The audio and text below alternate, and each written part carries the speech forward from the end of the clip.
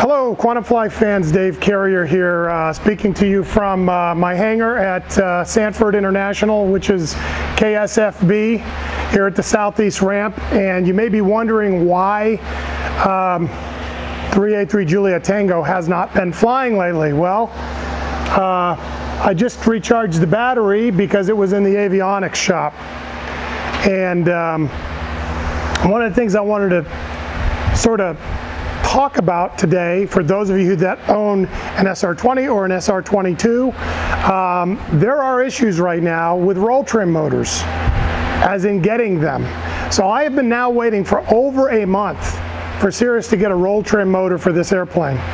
And just kind of a history behind this, CIRRUS actually referred a lot of the roll trim motors to Globe Motor. I believe they're in Ohio, and they decided to take all those parts in-house to CIRRUS. And evidently, they didn't realize just how important a roll trim motor is, because you need a roll trim motor for your autopilot, for your top hat on your yoke, and not available. So they're waiting for stock to come in, things like that. I don't know if you're having those kind of problems. If you are, let me know. Post down below and tell me if you're having the same problem I'm having. I literally haven't flown in over a month.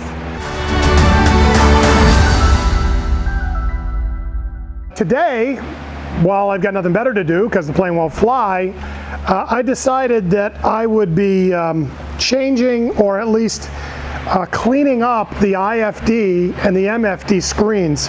And I'm using, I'll bring this in close, hopefully you can see that, Aerotech, these screen protectors. And I found these online. I probably spoke to you if you're a COPA member. I found them online, and online some before and after pictures. So I'm going to try to do better than that. I'm not just going to give you before and after pictures, but I'll go ahead and YouTube the whole thing, and we'll show you. My lovely wife Debbie and I will be cleaning the screens and putting on the screen protectors.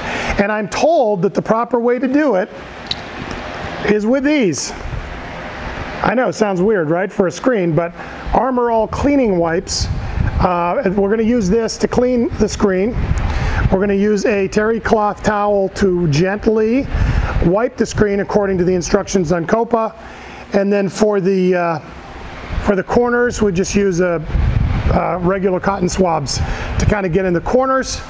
And we should be able to, according to the COPA site, we should be able to remove the anti-glare that's on there. And you'll see when I put the camera in the plane, there's just some scratches on there from someone who tried to clean it with a non-soft wipe, and it's just basically what it did, it scratched the anti-glare. So we're going to try and do that today. And so sit tight, and we'll get the camera in the plane, and I will show you how it's done and if it works. So here we are, sitting in the plane, and what I want you to see is, and you might have this same problem. I don't know who owned the plane before me. Anyone that owned 383 Juliet Tango did a great job taking care of this plane, but in fact had the Avidyne insurance on these screens, and maybe that's why they didn't really care much. But if I zoom in here, you can kind of see right there all these scratch marks all over the screen. So we're going to try to clean up those scratch marks and then put the Aerotech film right over it. So here goes.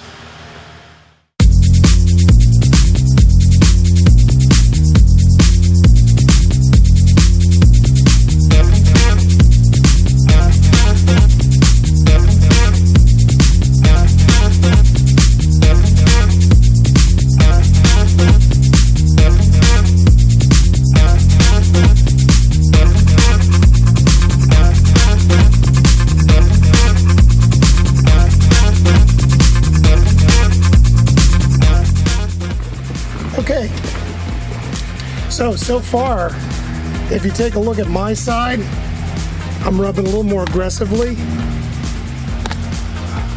It's actually working pretty well. I've done the top part of it, and you can see here, it's looking pretty good. So far the wipes work really well. The glare material is really, really delicate. It takes a little bit of pressure to get it off, but you can kind of feel it as you wipe back and forth. It'll get less and less. You'll get less and less friction. You can actually feel it coming off. So we'll just keep going.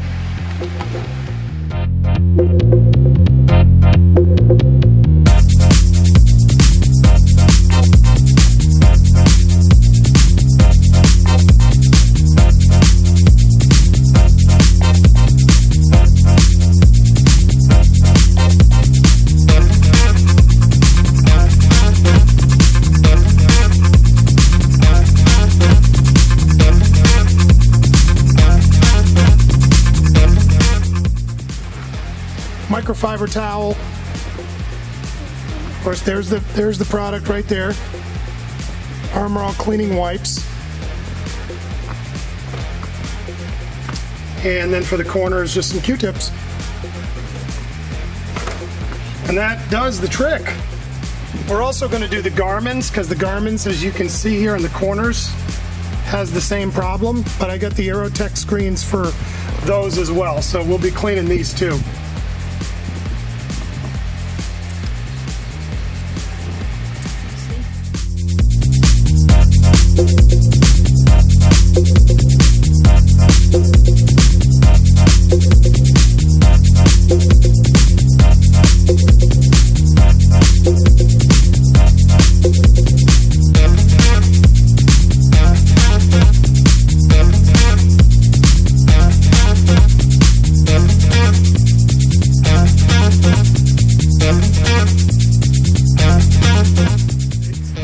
So, as you can see here, boy, they look incredible. These look like two brand new Avidyne screens.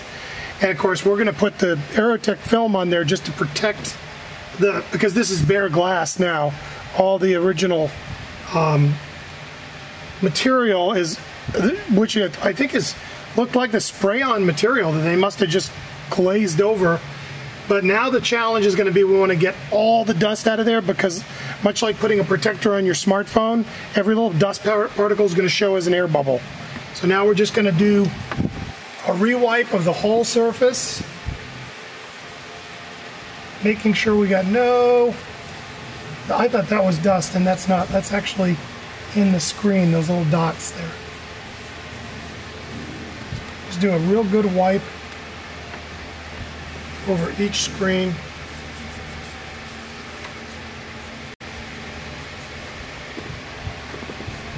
And then gently with the towel and the microfiber, so we're not scratching the bare surface. We're just gonna wipe that clean. Okay, now I bought some nitrile rubber gloves because I didn't want my hands to mark up the sticky part of the screen protector when I go to put it on here. I don't know how easy it's going to go on, so just to be safe, I bought some rubber gloves. We'll come back and show you that. Here is the screen protector, and the nice thing about these is they are conveniently marked, whoops, with front and back. And the way the instructions say is to begin peeling the back, and I guess I'm going to go right to left because that's where I want it to end up, right there. I'll just go align it with the bottom, might be the easiest way, and then we'll go right to left. So there goes nothing. Make sure we get all the dust off. Once again, can't do this enough for those of you who have ever done this to your smartphone. So here goes. I'm going to start here.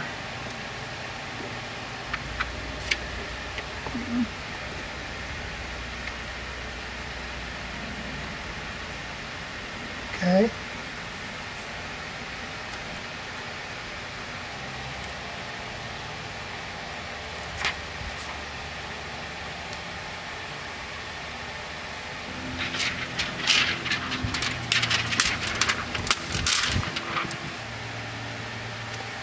Got a couple teeny tiny bubbles, maybe they'll settle in as it heats up, but for the most part, you can see it looks pretty good.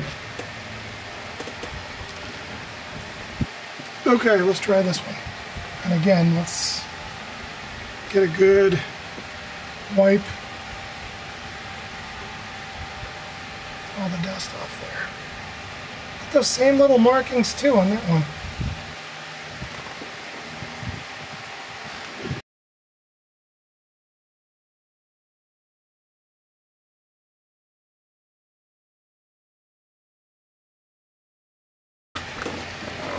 So here are the ones for the Garmin.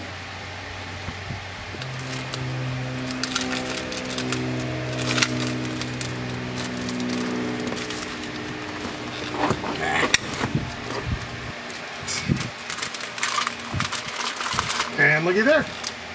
That's the perfect little size. I'm going to use mine because I like mine better.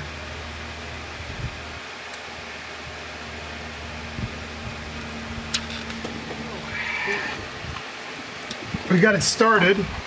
Just dropped my squeegee. Look at that one. You take the squeegee out. I got this one from for the shield, for the phone shield. So this is a little bit easier because it's smaller. So we're just going to stick it on and push the bubbles out. It's easiest just to push them to the bottom. Job done. Look at that. Not too hard on those. These are pretty straightforward, pretty simple. It doesn't take a lot of skill to do this, just a little bit of patience. And obviously prep, make sure you prepare. So once again, this is what they look like when they come out of the package.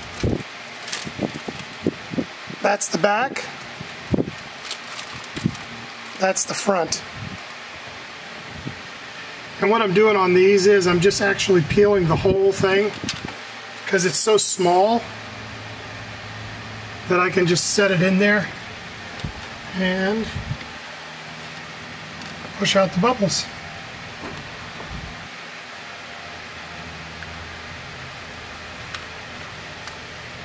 Pull the top. Now as you pull the top, there are bubbles that are in there, but it's easiest just to pull them down. Seems to work the best. So you got one in the middle. It's pretty good. That's it. So let me zoom out. Okay, so here's the panel.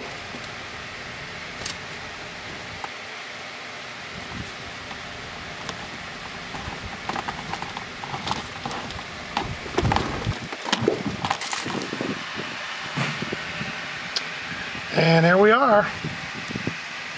There is the here are the completed panels.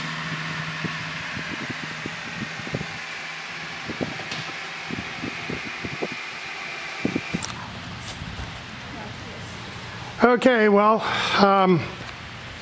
hoping the trim motor comes in, well, hopefully by next week, and 383 Juliet Tango will be back in the air, and we'll start to do some more in-flight taping. But today, all in all, pretty good result here with the new screen protectors, and really the Avidynes look like brand new again, as well as the Garmins. So, and don't forget to like and subscribe right down here, and ring that bell.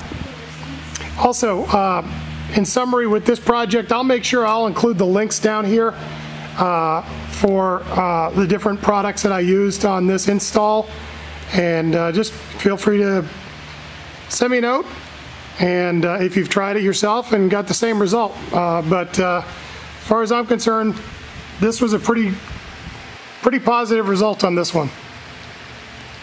See you soon.